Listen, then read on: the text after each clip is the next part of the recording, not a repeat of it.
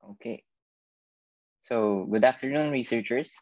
I am Mike Uy, and together with me here is Bren Abriega, and we will be presenting our research entitled A Preliminary Study on the Chiral Vector Approach in Determining the Optimum Structure of Carbon Nanotubes and its Correlation to the Chemical Potential Energy using Avogadro.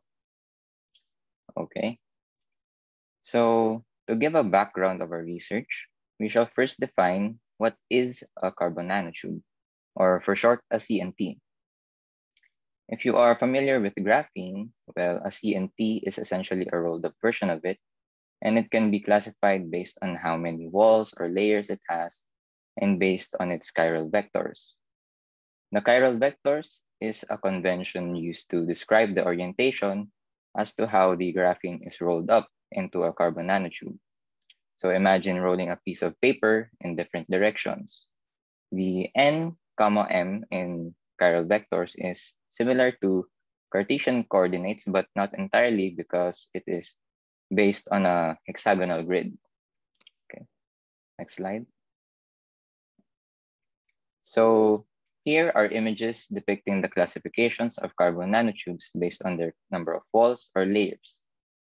So a single-walled CNT has only one layer, a double-walled CNT has two layers, and a multi-walled CNT has three or more layers. Okay. So next, here are images showing the different classifications of CNTs based on their chiral vectors. So when n equals m, the carbon nanotube is said to have an armchair structure. When n equals 0 or m equals 0, it is said to have a zigzag structure. And when it's neither armchair nor zigzag, then it is said to have a chiral structure. Okay, so to rationalize our research, we looked at existing literature and found that no studies have used virtual simulations to investigate the chemical potential energy of a CNT. Also, no studies were found describing the effects of changing a CNT's chiral vectors to its chemical potential energy.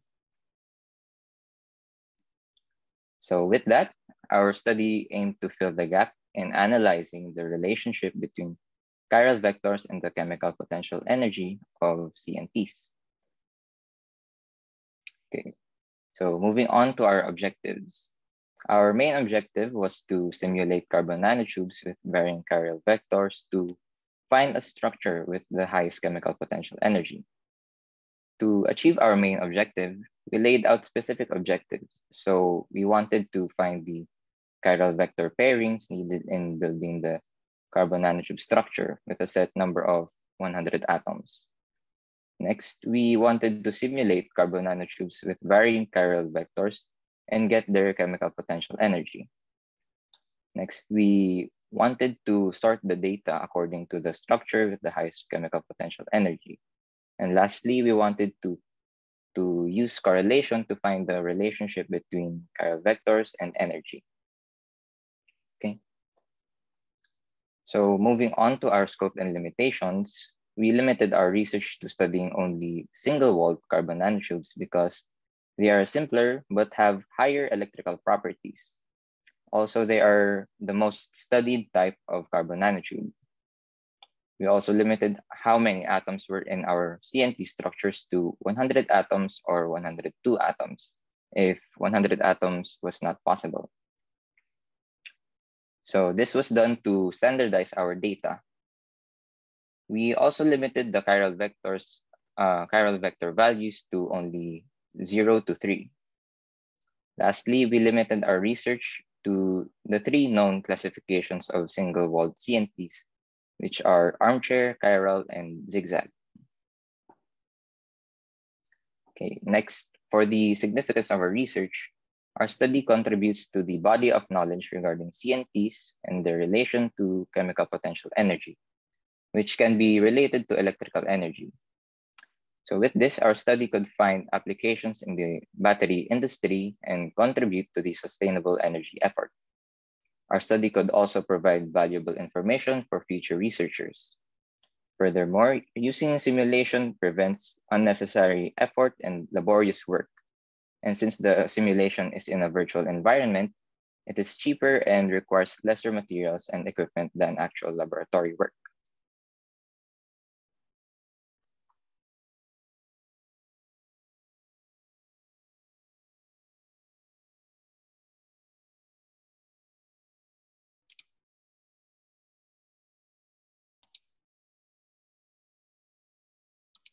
Bren,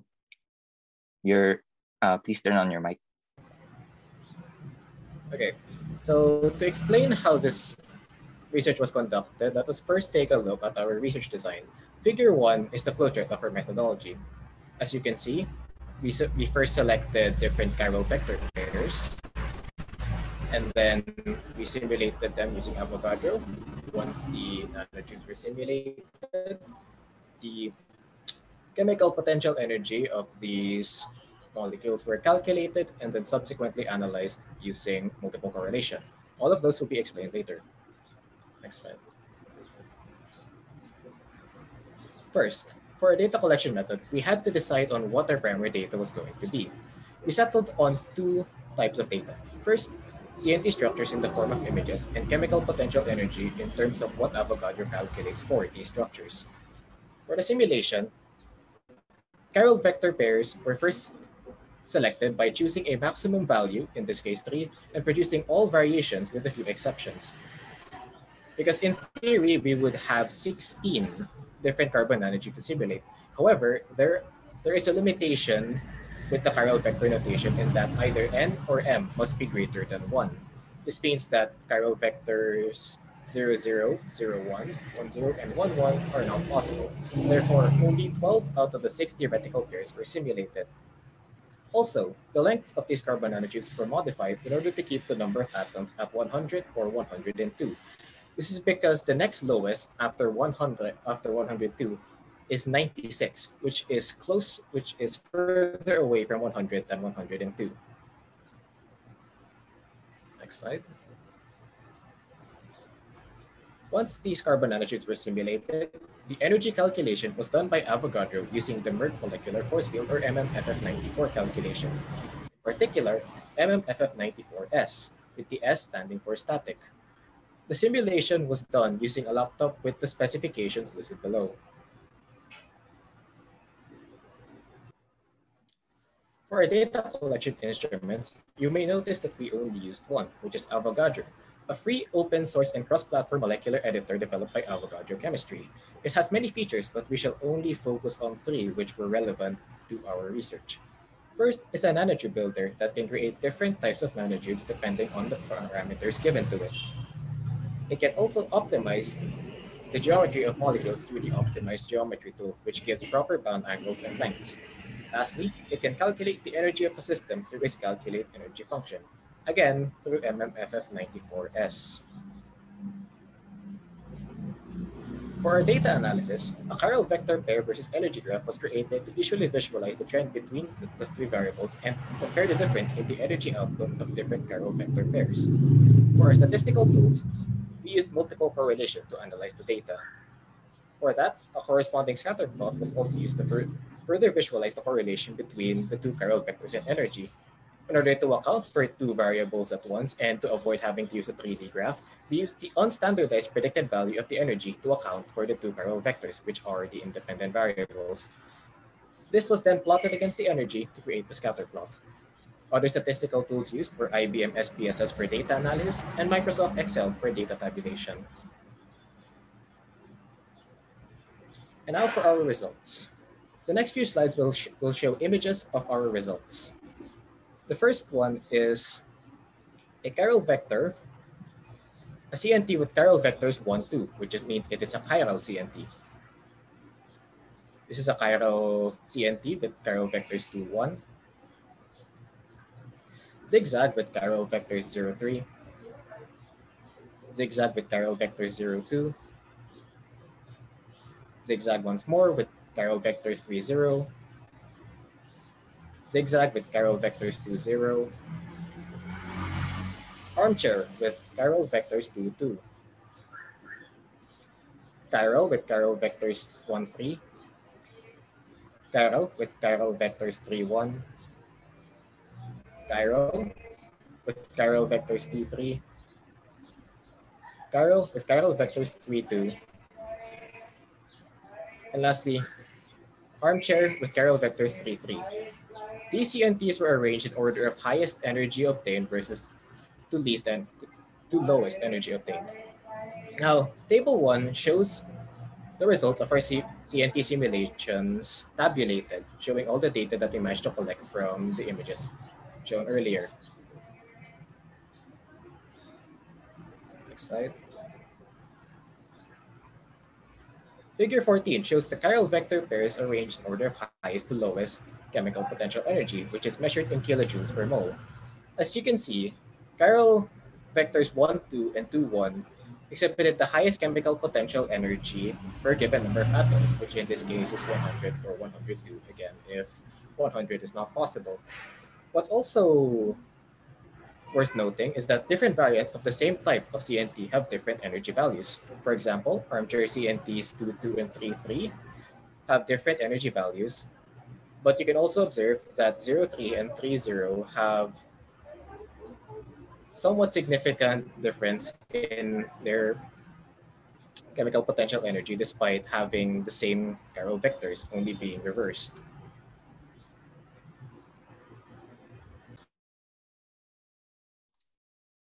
Okay, so next we have our statistical analysis. So table 2 shows our model summary of the multiple correlation coefficient done through IBM SPSS. Shown here is the correlation between our independent variables, which were the chiral vector pairs, and the dependent variable, which was the chemical potential energy output. So we got an R-square value of 0.632, indicating a small positive correlation. Next slide, please. So next, figure 15 shows a visual representation of our data through a scatter plot and linear regression done with the aid of IBM SPSS. The figure plots the energy output against the unstandardized predicted value.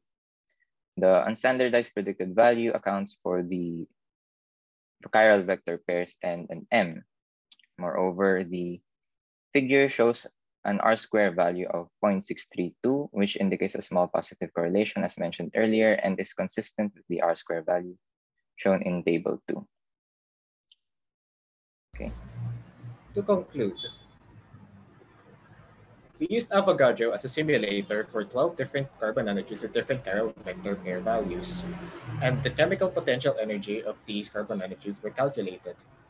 As we observed in figure 14 earlier, chiral CNTs with chiral vector values 1, 2, and 2, 1 yielded the highest energy of 12,946.344 kilojoules per mole and 12,675.248 kilojoules per mole, respectively. The data was analyzed for multiple correlation, and we found an R-squared value of 0.632 was obtained, indicating a small correlation between the variables. Here is what we recommend for future studies, perhaps on the same topic. Further simulations can be done with structures not necessarily related to carbon nanotubes. Also, multiple simulations of the same chiral vector pair can be done, and the average value of these simulations can be used and analyzed in the same way that we did for our single sample points.